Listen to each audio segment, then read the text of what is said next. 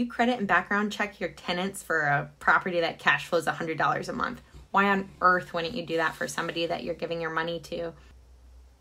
I'm Melissa Palmer, and I'm here to help you lend safely. We have an industry problem. Everyone's heard of the contractor that's run off with your cash, the borrower that disappears with the dilapidated fix and flip, or the partner that just stops performing in the middle of your acquisitions. I help you vet the deal, vet the person, and actually verify the information. It's a whole package. You're not investing in the deal. Deals don't default, people do. You're not investing in the person because people will say whatever they want to get your money. You have to verify it with information, and that's my service. Borrowers, if you are using this service to get a credibility package, that's something you can reuse and update as you get additional acquisitions.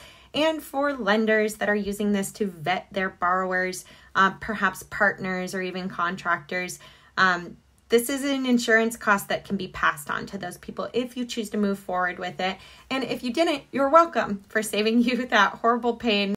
So I need to get the price objection out of the way. The smallest package is $1,600, and people scoff at the price, but I will say it's much more expensive to pay $10,000 to an attorney for a retainer and perhaps lose your entire investment, not to mention the pain, time, and just absolute loss of peace of mind. So this is a cost that can be passed on to the borrower, and you should be wise to protect your investments. You know who doesn't scoff at the price? People who've lost money.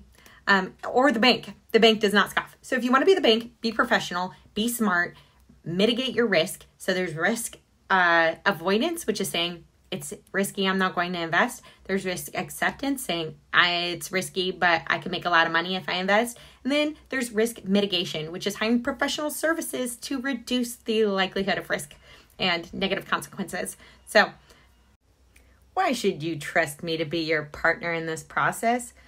Well, glad you asked. My background is in federal investigations. I did that for 7 years. I went to the Federal Law Enforcement Training Center. I have thousands of hours of interview experience. I've dealt with all sorts of criminals, and I'm a real estate investor. So I understand all the unique risks associated with different property types and deal types, and am happy to be your partner in this process.